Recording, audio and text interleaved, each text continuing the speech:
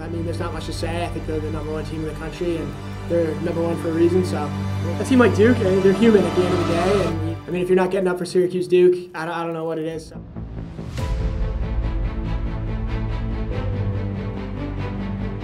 The Orange wipe out Holy Cross today. The final score 15-6 as the Orange improve to 4-1. But hey, you know what? It's on to the ACC now, and Duke awaits.